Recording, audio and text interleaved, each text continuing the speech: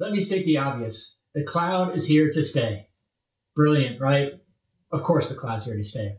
What's important about that statement is that cybersecurity in the cloud has not caught up to the reliance we have on the cloud.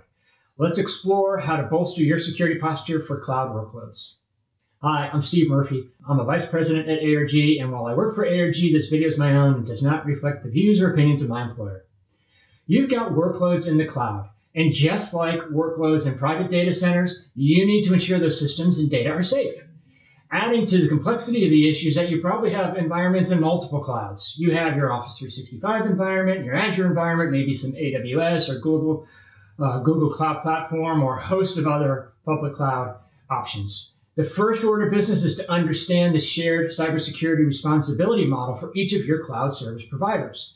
Many assume that since the cloud service provider offers some security tooling, that the cloud provider is responsible for security. That's not the case. The user is responsible for most of the security, so know what those responsibilities are and design your approach accordingly for each cloud service provider.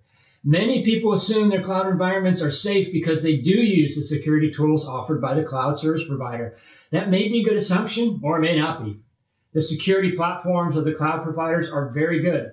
The question we want to ask here is, are you good at configuring the cloud security platforms?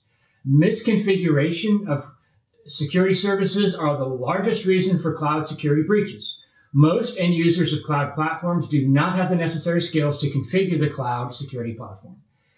The misconfigurations are not always apparent. If they were easy to spot, they'd be fixed.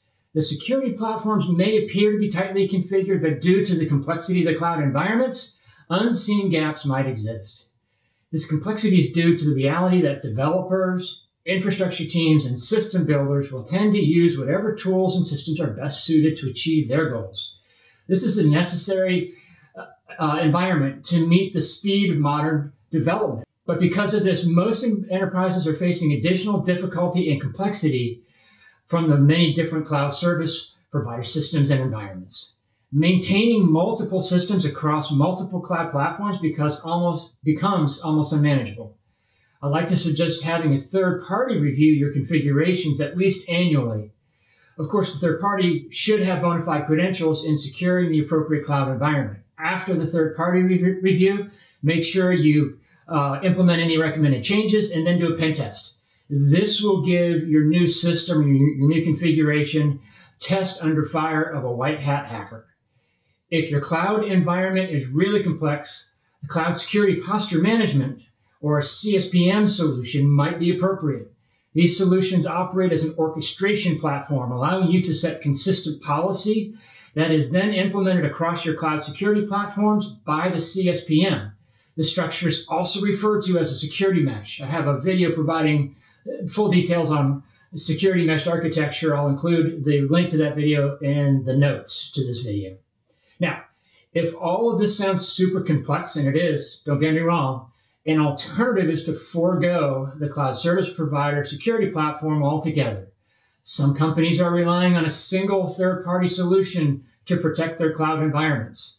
So a single vendor platform, let's say from Cisco, Fortinet, Palo Alto, or many others, installed in each of their clouds, allow for the company to maintain expertise in a single system, which can create uniformity and consistency. The trade-off is cost.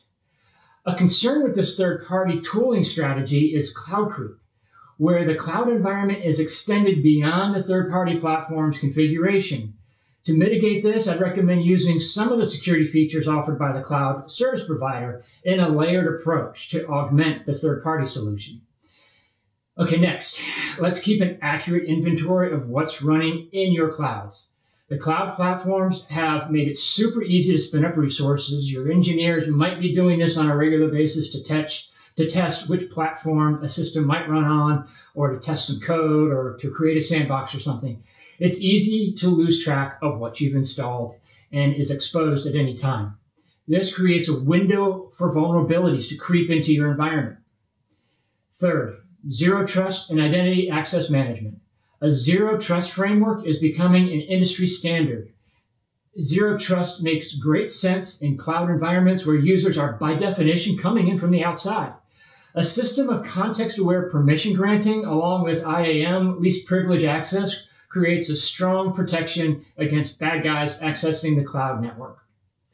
Fourth, monitoring. Install monitoring capabilities in the cloud infrastructure. With monitoring enabled, organizations can help to identify unauthorized activities.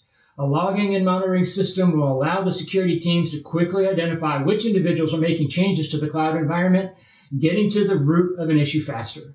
When an intruder gains access to the system and meddles with any of the settings or data, the logs will expose who is responsible and what kind of change has been made so that it can be acted upon quickly.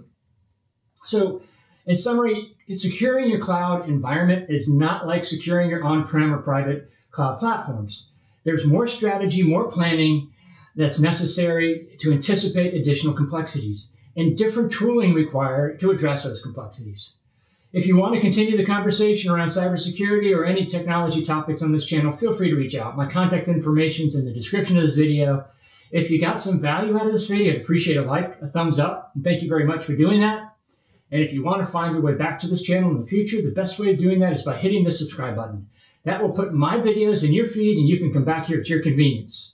Thanks very much for watching, and I hope you have a great day.